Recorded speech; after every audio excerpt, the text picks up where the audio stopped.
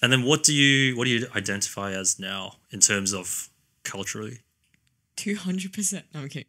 No, but like there actually is this Facebook group called Subtle Mixed Traits. I think it was like after Subtle Asian Traits like popped off, it popped up.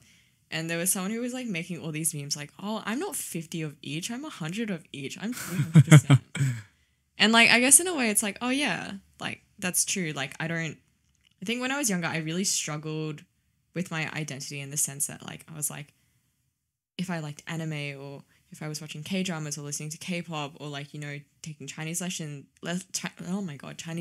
and, really connecting with that side, I was worried like, oh my God, am I trying too hard? Because that was the sort of things that I was hearing from people around me in my school.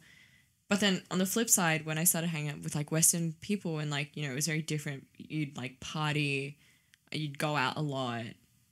It was so different. And then all of a sudden it was like, am I trying too hard to be Western now? And honestly, I feel like the best way I've overcome that is to just realize that at the end of the day, it's both. And it's such a wonderful thing to be able to grow up in a multicultural background and to have different understandings and ideas of different cultures and to be able to embrace that, I guess. Yeah. So, I don't know, both. It's definitely...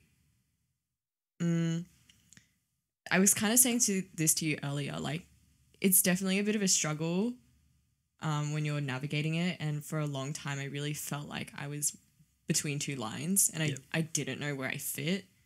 But I think I was just trying so hard to fit in that